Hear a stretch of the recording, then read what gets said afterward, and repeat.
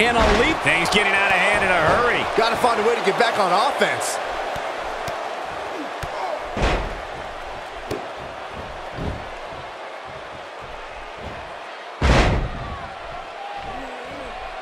Nice job by Samoa Joe. Samoa Joe is looking to end this thing. Game over, guys. Is this really happening, Michael? Let's take a moment to discuss Samoa. This one's about over. Coquina clutch locked in for Samoa Joe. This might be the opportunity he needed. This is Samoa Joe's chance.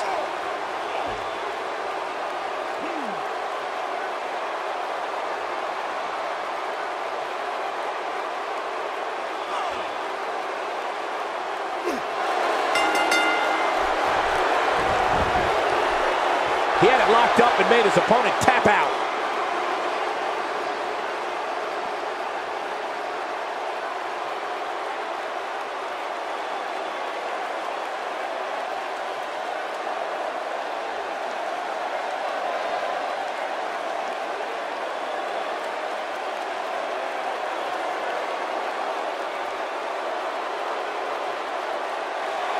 Here is your winner, Samoa Joe.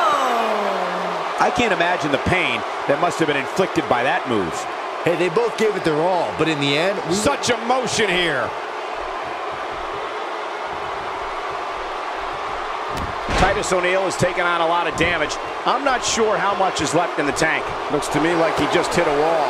WWE.com poll had him as the overwhelming favorite leading into this match, but he's definitely not looking like the favorite so much right now. If by some miracle he goes on to win this match... Superplex from Samoa Joe. Wow, I'm just as surprised as you guys are.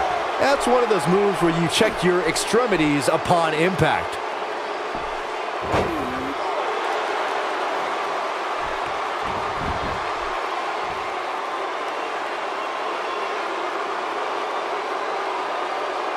Everybody likes a showman, but I think Samoa Joe might be taking it a little too far here.